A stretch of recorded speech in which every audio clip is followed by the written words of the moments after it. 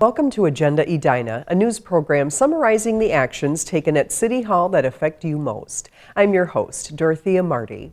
Edina High School is preparing for a growth spurt. Edina Public Schools plans to build a 142,000 square foot addition to the high school on Valley View Road.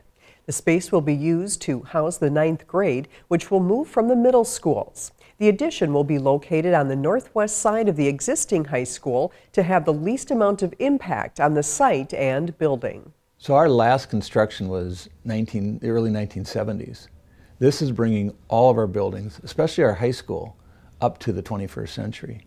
We're putting our position of our school district through space really for 2020 and 2030.